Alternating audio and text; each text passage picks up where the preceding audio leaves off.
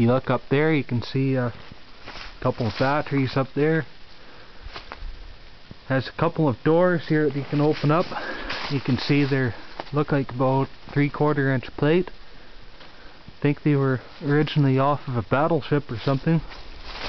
It has a big latch there so you can latch them closed from inside. And this whole square box on the back is the fuel tank. It holds a lot of fuel. Go around the other side here. You notice the frame rails on the carrier are, I believe they're 30 inches deep.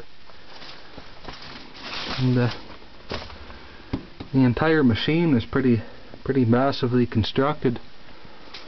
This is the they don't put a plate or anything on here. All they do is weld the serial number right onto the frame, 5754, and it's upside down. And up there we have the swing mechanism, frictions, brakes. Up there is the tag line. You can see the engine house there. It's all pretty thick plate as well. The chain case. We'll take a wander around to the front here. So this is the tag line. This just basically controls your grapple from swinging around, and it pulls it in toward the machine. You can see the pulley in there, sheave. The main line goes through there and that closes the grapple, and then the holding line is just attached to the top, and that just supports the grapple. When the holding line is holding the grapple, it opens it.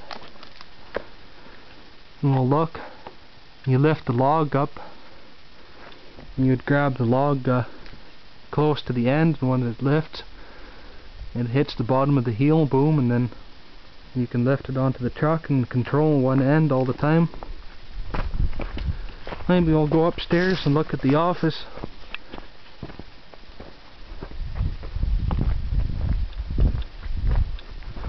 See, Washington thoughtfully provided a step here for us to climb up on.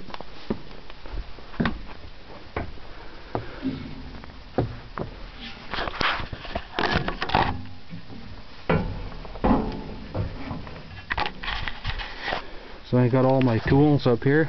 You guys might get a kick out of this nice Medill decal that's on my toolbox. They're getting hard to find.